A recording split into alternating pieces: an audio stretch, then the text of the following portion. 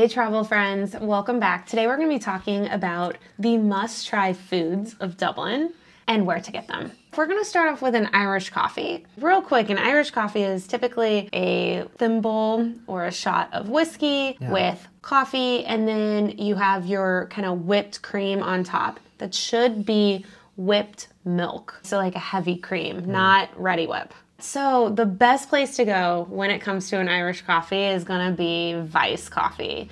Vice Coffee is located just on the north side of the Liffey, and this place is a vibe.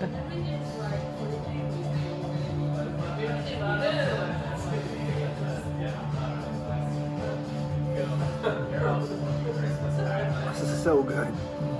Oh my god.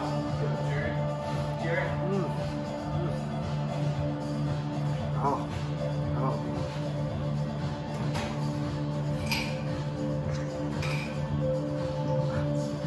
Oh man.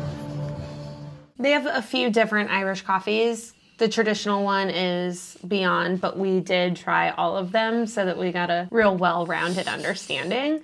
This place has won awards for Irish coffee. So it's a pretty good bet that this is the place you want to go. You can find Irish coffee lots of places. You can find them at bars, but I would say a lot of those aren't very good. You know, Vice Coffee really prides themselves on their Irish coffee. So if you're not really into Irish coffee, you've never had it before, or you've had it, but you never really understood the magic, you know, definitely give Vice Coffee a shot. So the next thing that you have to try when you're in Ireland is fish and chips. We probably went to the wrong location, but if you ask around, you will find that many places point you and many people point you to Leo Burdock's. This is like supposedly like a famous fish and chips place. There are two locations. The location that we went to was in Temple Bar, and it was just really disappointing. But again, you know, everyone still says that the place to go for fish and chips is Leo Burdock's. We would tell you guys to try the original location, which is closer to Dublin Castle. So a lot of times you can grab it, then you walk to the Dublin Castle Park and kind of sit down and eat. So that was our mistake. Yeah. So moving on, the next thing on our list of things you must try when you're in Dublin is Irish stew.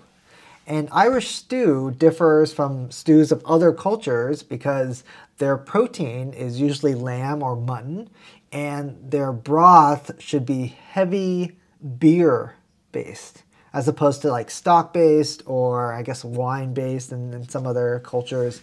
Very good. And I think this is something that you should try because I think that the opportunity to try lamb or mutton in this form is not very common in a lot of places. So yeah, definitely give it a shot. And we would recommend you go to O'Neill's. O'Neill's is right across the street from the Molly Malone statue, so central Dublin. They also pour a good Guinness. Yeah, good place. All right, next up is something that blew Jimmy's mind. Blew his mind. He now wants to live in Ireland forever, and that's going to be your Irish brown bread. Oh, so good. This is so good. I feel like this is like the pinnacle of wheat bread. We're not really wheat bread people, and this is a wheat bread that you really can't get in the US. And I've looked into baking it myself, and the ingredients are just, it's just really hard to get here in the US. The bread is like nuttier, there's like a slight sweetness to it, a heartiness to it, like a good textural bite to it. It's so good. And then when you slab butter, yeah, the Irish butter really takes it off the charts. Yeah. For me, visually, I think this is something that happens to a lot of people. When you see just a brown bread, you're like, oh, that probably is like dry and not tasty. Yeah. Man, this thing is just, you can get it everywhere, just everywhere. I didn't even think about it, right? Like it's like, okay, yeah, this is like their traditional bread. I really didn't even think about it, but this is it's very special, and it's very hard. it's very hard to find something else like that. Even though, you know, we frequent like artisanal bakeries all the time looking for unique and special breads. It's definitely try it, and honestly, if you like it, eat as much of it as you can over there, because once you leave, you're really going to miss it. We don't have a particular place because we feel that anytime you go and get traditional Irish food, you'll get a side of the Irish brown bread. So it's typically available everywhere. Yeah. Almost everywhere. I think you can also go to the grocery store and get a loaf and get a little stick of butter. And it would be Kerrygold butter. And it would just be a great breakfast. Yeah, that is true. We would eat that. All right, so the next unique food is going to be boxty. Boxty are Irish potato pancakes, but they're not what you would think of for breakfast. These are going to be more lunch, dinner, more savory. Yeah. They're unique. They're unique. I would say that. Yeah, they're unique. I would describe them as a thick, dense pancake or a very thick, dense crepe. Worth a shot for those who are food hunters or you're like really trying different things. They're not that common to find. Like it wasn't like we were going through Ireland or Dublin and boxty was always on the menu. That wasn't true at all. The place where we recommend you guys trying is Boxty House.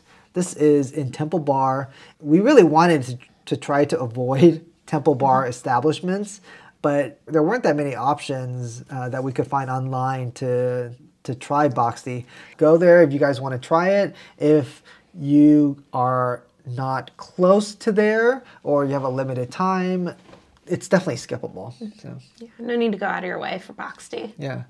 Last but not least is going to be your traditional Irish breakfast. So what is this? This is like eggs, plus or minus some beans. There's usually some potatoes. Brown bread. Black pudding or brown pudding or something like that. It's a good high calorie way. The caloric intake here. High caloric way to start your day. And we would recommend you guys just eating it at your hotel. You're usually going to have access to this at your hotel or your bed and breakfast that you're staying at. Think of it kind of like the American sunrise breakfast where it's like eggs, bacon, toast. It is your traditional breakfast, and sometimes they do it at breakfast buffets. So you don't really need to go out of your way to find it, or any just breakfast place will probably have it. Yeah. If your hotel or wherever you're staying doesn't offer it, you can hop by probably another hotel. Any hotel in the morning and get it. Okay. Well, these are the must-try foods. Let us know if we forgot anything. Let us know in the comments. Please like and subscribe, and happy eats. Bye.